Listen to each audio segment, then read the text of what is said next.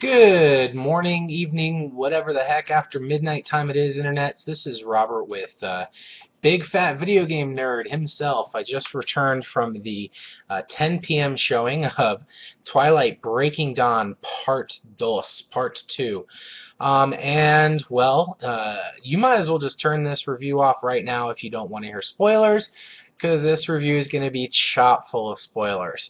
And I am a little tired. I do have work in the morning, so I'm going to try to keep this brief, but at the same time, give you some good meaty details of what I thought. I'm going to go ahead and start off with my score for this movie and then try to kind of justify it. I'm going to be nice. I'm going to give it, a C. Let's go with like a 71, 72, probably like a C minus. It's not the worst movie I've ever seen. I think it's the best movie in the series, far and away. I really liked a lot of the stuff that they did in it. I thought the effects were very, very piss poor, to say the least. So, coming from that standpoint, it's not going to blow anybody away, but it was a nice conclusion to the film series and the books. This is finally all over until Stephanie Myers decides to write another story, which I would probably assume would be about Jacob and Renesmee. And what kind of, name is Renesmee anyway? As you guys know, this has got Kristen Stewart, Robert Patterson, Taylor Lautner, and all the girls were screaming and going crazy in the theaters at the very mention of his name. He didn't even have to take off his shirt, but when he did and started taking off his pants, the girls got pretty rowdy, and I'm sure you can guess why. Giggity.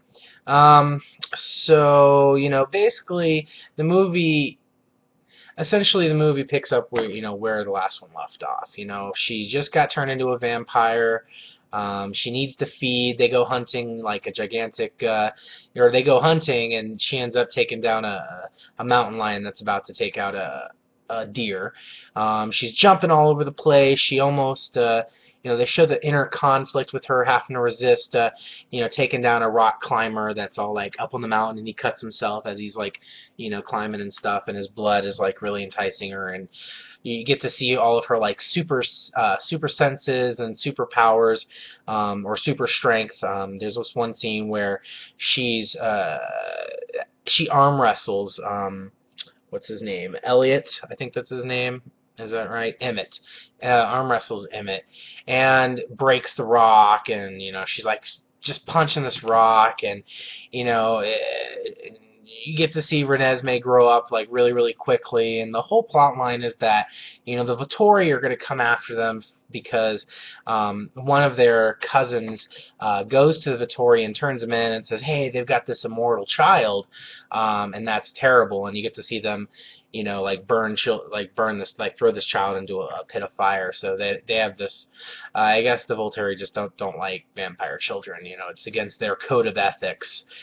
Because all the other stuff that they have a code of ethics for totally makes sense.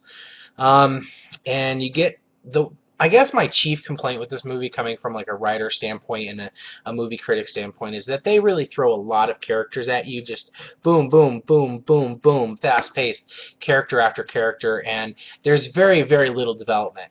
I guess they mention some of the powers that these characters have, and then I guess what I was hearing from my fiance is that they did leave out a few characters, like Maggie. I guess she's a human lie detector in the books, but they don't even mention that in the movie.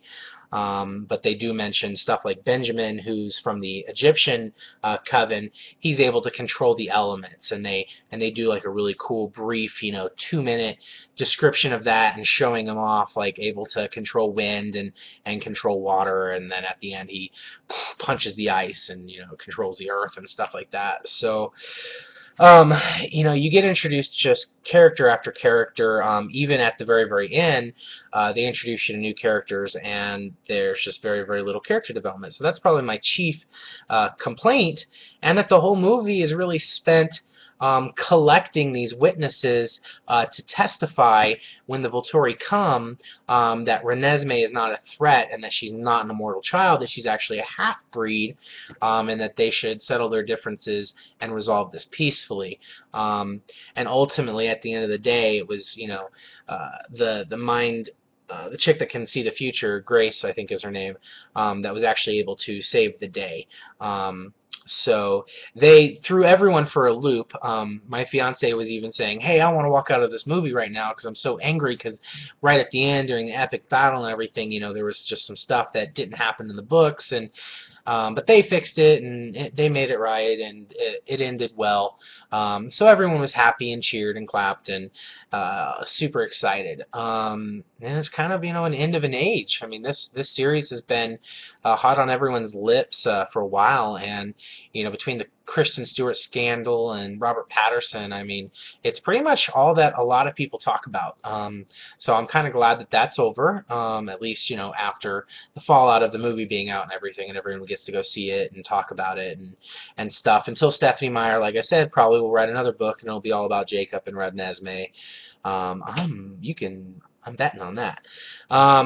So that's pretty much the movie in a nutshell. I mean, of course, from a guy's perspective, I've never read the books.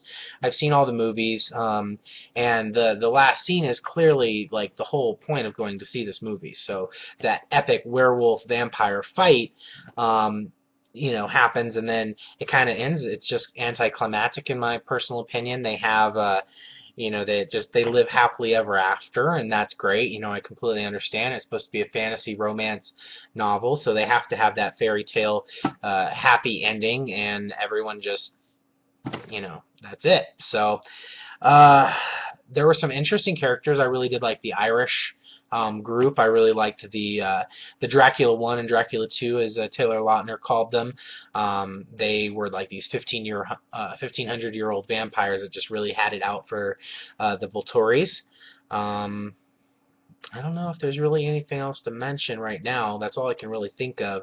I guess you get to learn at the end about another half-breed, this character from the Takuna tribe in Brazil is also a half-breed. His name is Nael, and I guess his father seduced his mother. And they go in a lot more detail about this, you know, these characters and stuff in the book. So if you're interested, I would say, you know, check it out.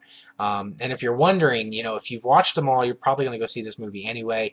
If you haven't been a fan, you're not going to watch them. So, you know, just you can pass on this one too. But if you're a fan, you're going to like it, and that's all there really is to it. I enjoyed the movies.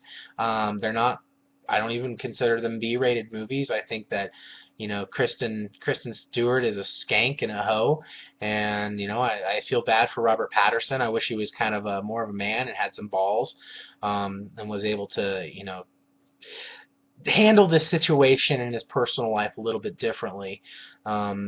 You know, so that's about it. You know, I'm glad that it's over. They were okay movies. You know, I'm glad that I have a beautiful fiance that enjoys this kind of stuff, and I was able to go see them and talk about it on my show, kind of rip it apart. It's not the worst movie ever. I mean, there are movies out there like Hobo with a Shotgun, you know, that are worse, or Human Centipede. So there's that. You know, I mean, it's not Lord of the Rings, which I hope, for God's sake, does better than this movie. But I think that's enough of a rant, so I'll leave you with that. This is Big Fat Video Game Nerd signing off. Thanks for watching. Be sure to follow me on Facebook and Twitter, and if you like these videos, please click like and share them with your friends, and check out some of my other videos, and keep coming back often. Thanks, and have a great day.